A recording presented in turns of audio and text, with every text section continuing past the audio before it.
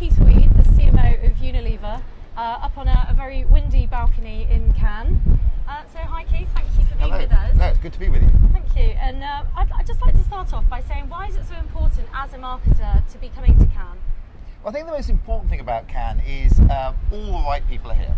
And whether, I think initially it all started off with creatives and agencies, and then it was agencies, but then since then we've got content providers, the digital companies, the startups.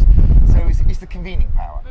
And in a few days you can see an awful lot of people, but you can see an awful lot of content. You can be inspired by what's going on. So if there's something changing in the industry, you will hear about it here. Do you get much business done here, or is it just about making those connections?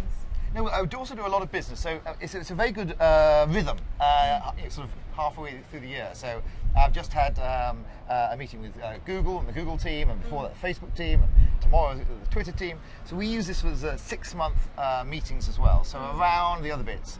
Because everyone's here, we do one at CES, the Consumer Electronics Show, at the beginning of the year, and then another 6 months here, and then we plan from here what we're going to do within the next 6 months to arrive in January next year at the Consumer Electronics Show. A great way to have you all together in one place. Well, it gives a rhythm, and because people are here, so you can then meet and do business. And I know we're quite early on in the week still, but what are the big themes that you're feeling are emerging from Cannes 2015?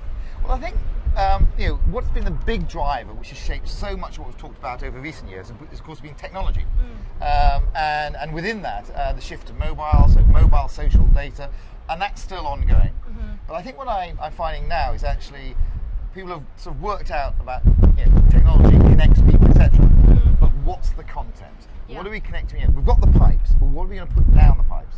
How do we inspire people? Microsoft came out with a study last month that says our average attention span over the last 15 years has dropped from 12 seconds down to 8 seconds. Whereas the good old goldfish has remained steady at 9 seconds. So officially, on average, we have less attention span than a goldfish. And what that means is we need to capture people's attention and then give them snackable content they can consume in short periods of time. So it's no longer what's the greatest idea you've got, it's what's the greatest idea you've got in 5 seconds. But to still make that engaging. Yeah, absolutely. Good challenge. And with mentioning technology there, one of the themes that maybe not for the first time, but it's got a bigger presence here at Cannes, is artificial intelligence. And why that maybe matters to the broader kind of marketing community. Is AI on your radar? No, very much. I mean, this is a way to be able to engage people at scale. So, we are a scale player. 2 billion people use our products every day. And there's lots of great niche opportunities with technology. But what I'm interested in is how do I get to literally billions of people? And AI can give real utility and added value content. And so we've seen already sort of making data, smart data, with things like All Things Hair.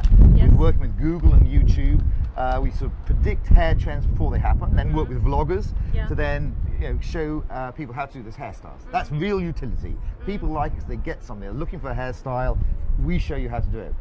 But if I get on the AI side, in Africa we started working on Knorr, which we're now taking further with a startup. So it's another theme with a startup around mobile phone, where you can actually just put in a simple text phone. It's not a smartphone, a simple text phone. Put in the ingredients you have in your fridge, send it off, and then Chef Wendy comes back and says, well, you can make a chicken soup or chicken chasseur or whatever with the recipe for you. Now, the way it comes back, it's so chatty. You assume there's someone on the other end. Absolutely not. And so Chef Wendy is AI. No, I'm sorry to let you down, and I don't want you to get disappointed. But absolutely. But the chat back on and forward in text, you'd never know.